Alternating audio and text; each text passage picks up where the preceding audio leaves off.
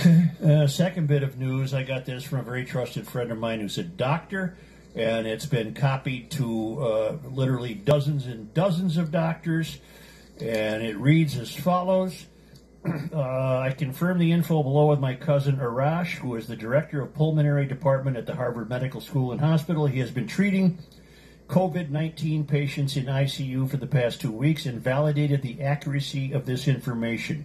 Please send this to as many people as you can. This information might save lives. Stay home, well, and safe. And this is from a friend of mine who I've known for years, so I have absolutely no doubt that this is the straight deal.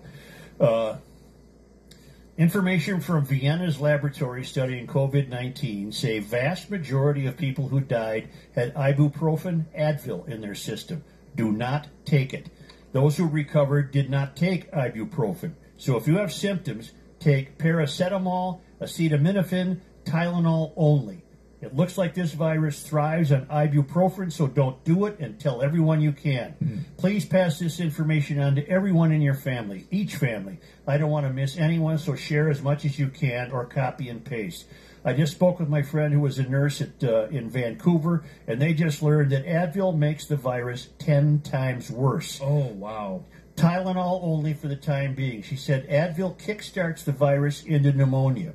She also said they are not releasing the correct number of cases on the news, and they have patients coming in every day, some currently on ventilators. Soon they won't have enough room in the hospitals to treat patients, and they will have to turn people away. They've canceled all surgeries to use the ORs for available ventilators, but it still won't be enough.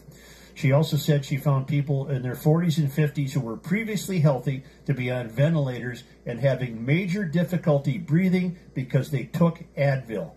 Also, 4 doctors have had